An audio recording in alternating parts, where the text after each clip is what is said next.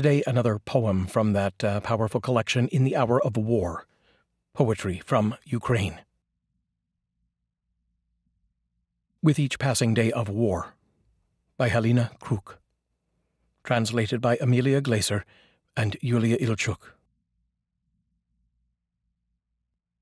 With each passing day of war, my emergency backpack has grown lighter. First I removed the food, leaving only water and an energy bar.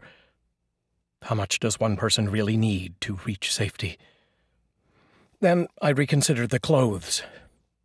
I don't need underwear, don't need a change. Except extra socks, the warmest jacket, comfortable shoes. Just the basics. That you can run in, fall in, lie in the dust on a cold basement floor in tenuous circumstances. I exchanged the small knife for a big one. I got out the axe, set it by the bed. Handy. Whatever happens.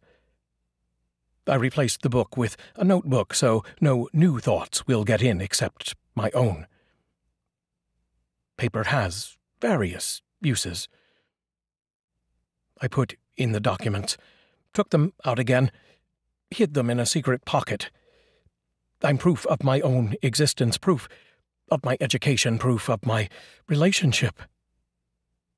Proof I own a house with an emergency backpack. Not everyone has time to put one together. Not everyone has time to grab it. And it turns out, even keys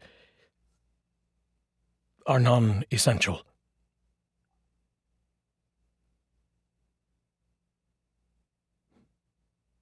With Each Passing Day of War, by Halyna Kruk, translated by Amelia Glaser and Yuliya Ilchuk. Please use the links. I'll see you tomorrow.